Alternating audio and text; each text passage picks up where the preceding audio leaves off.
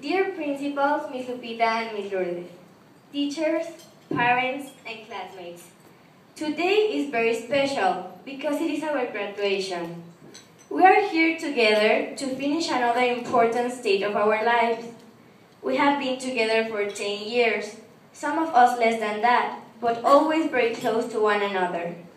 Over the years, we have spent unforgettable moments, like all our festivals in kindergarten and every assembly in primary. We also had many trips where we laughed, talked, and had the opportunity to strengthen our friendship.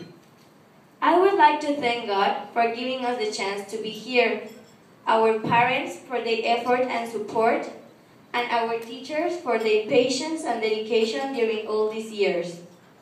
Also, thank you to all the school staff, and finally to my classmates, for every moment that we spent together. To finish this speech, I would like to share with all of you a very special Irish blessing. Don't walk in front of me, I may not follow. Don't walk behind me, I may not lead. Walk beside me and just be my friend.